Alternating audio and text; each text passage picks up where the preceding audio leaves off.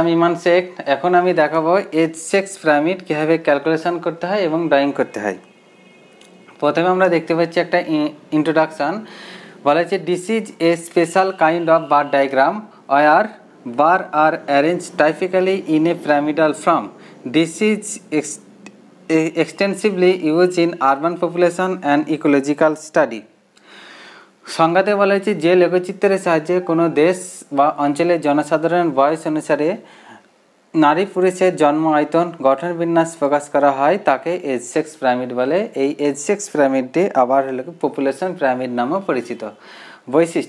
বৈশিষ্ট্যতে বলা হয়েছে যে আলোচ্য পিরামিডের সাহায্যে নারী পুরুষের বয়সভিত্তিক বিন্যাসের তারতম্য সহজে প্রকাশ করা যায়। তারপরে বলা হচ্ছে এই পিরামিডের সাহায্যে কোনো দেশ বা অঞ্চলের জন্ম ও মৃত্যু সম্পর্কে জানা যায়।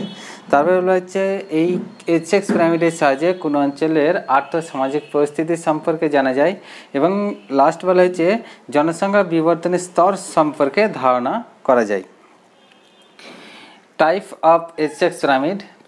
এজ সেক্স পিরামিড সাধারণত 4 ধরনের হয়ে থাকে। প্রথমটা হচ্ছে progressive, regressive, stationery and intermediate. আচ্ছা, এখন আমরা ডিসকাস করব প্রোগ্রেসিভ এজ সেক্স পিরামিড কীভাবে ক্যালকুলেশন এবং ড্রয়িং করতে হয়। এখানে আমরা একটা ডেটা টেবিল দেখতে পাচ্ছি। বলা হচ্ছে the data table for the progressive age sex pyramid.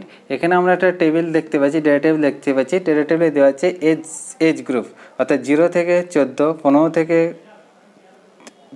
29, 30 থেকে 45, 45 থেকে 59 এবং হলে 60 বছরের বেশি। তারপরে হচ্ছে মেল ইন পার্সেন্টেজে দেওয়া আছে।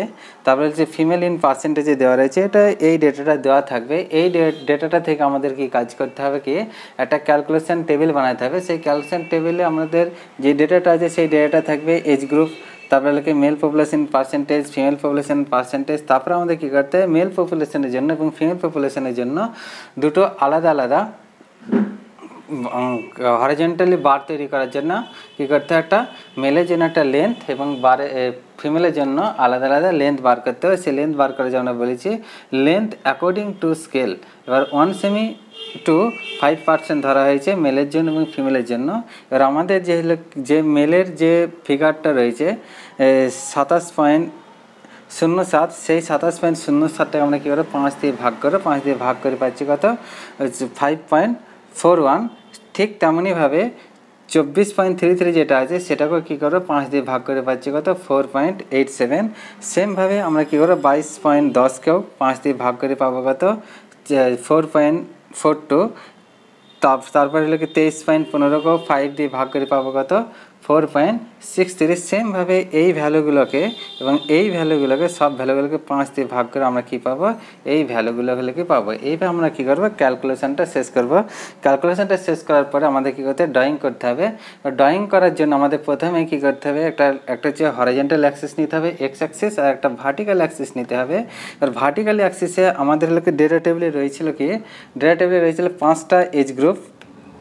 তার জন্য আমাদের এখানে ভার্টিক্যাল স্ট্রাকচারে কী ভার্টিক্যাল অ্যাক্সিসে বা ওয়াই অ্যাক্সিসে রাখতে হবে কি, যে 5টা এজ গ্রুপ। যেমন প্রথম রয়েছে 1 semi, 2 semi, 3 semi, 4 semi, 5 semi নেওয়া হয়েছে 5টা এজ গ্রুপের জন্য। প্রথম এজ গ্রুপে হচ্ছে 0 থেকে 14, তারপরে হচ্ছে 15 থেকে 29, তারপরে 30 থেকে 40, 45 থেকে 59 এবং 60 বছরের বেশি। এটা আমাদের ডেটা টেবিলেই ছিল। তারপরে আমাদের যেটা এক্স অ্যাক্সিস যেটা রয়েছে, এক্স অ্যাক্সিসের লেফটের দিকে থাকবে কি পার্সেন্টেজ অফ, যে লেফট সাইডে থাকবে এক্স অ্যাক্সিসের লেফট সাইডে থাকে পার্সেন্টেজ অফ মেল পপুলেশন এবং রাইট সাইডে থাকবে পার্সেন্টেজ অফ ফিমেল পপুলেশন।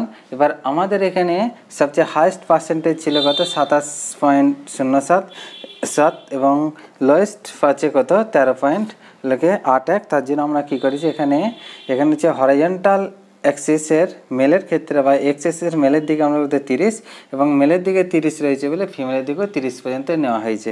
এইভাবে আমরা কী করবো, স্ট্রাকচারটা তৈরি করবো। স্ট্রাকচারটা তৈরি করার পর আমাদের কী করতে হবে, যে প্রথম হচ্ছিল কি এজ গ্রুপ, অর্থাৎ 0 থেকে 14 বছর যে এজ গ্রুপটা, সেই এজ গ্রুপের মেল পপুলেশন ছিল, মেল পপুলেশনের পার্সেন্টেজের ফিগারটাকে 1:5 স্কেলে ভাগ করে আমরা পেয়েছিলাম কত, যে 5.4 5.41 সেমি, তাই এখান থেকে হচ্ছে 5.41 সেমি হলো।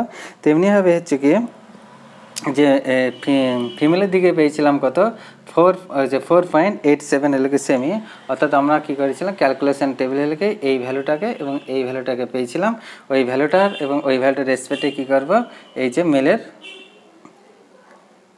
মেলের পার্সেন্টেজটাকে দেখাবো, এখানে ফিমেলের পার্সেন্টেজটাকে দেখাবো। সেমভাবে আমরা কি করব পরবর্তী অর্থাৎ হলো কি সেকেন্ড এজ গ্রুপের হলো কি ফিমেলের পার্সেন্টেজ ভ্যালুটাকে যে যে 1 সেমিতে 5% স্কেল ধরে যে ভাগটা করেছিলাম সেই ভাগের লেন্থ ধরে এই বারগুলোকে হরিজন্টালি বারগুলোকে ফিমেলের দিকে বা মেলের দিকে উভয় দিকে লিখে তুলে দেওয়ার পরে আমরা কি করব যে এখানে লিখে দেবো হেডিং লিখে দেবো যে এজ সেক্স পিরামিড। আমাদের যেহেতু প্রোগ্রেসিভ এজ সেক্স পিরামিড ছিল তার জন্য এটা কী করো progressive age sex pyramid.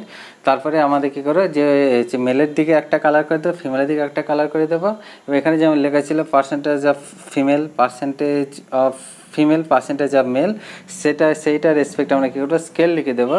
Horizontal scale 1 semi two 5% population and vertical scale 1 semi two 1 age group. এই 1 সেমি টু 5% পপুলেশন এটা আমরা হচ্ছে যখন ক্যালকুলেশন করেছিলাম ডেটা টেবিল রেসপেক্টে যখন ক্যালকুলেশন করেছিলাম তখনই হলো কি 1 সেমি টু 5% ওই ফিগারটা আমরা লিখে রেখেছিলাম। ওই ফিগারটা হরিজন্টাল স্কেলে লিখে দেবো।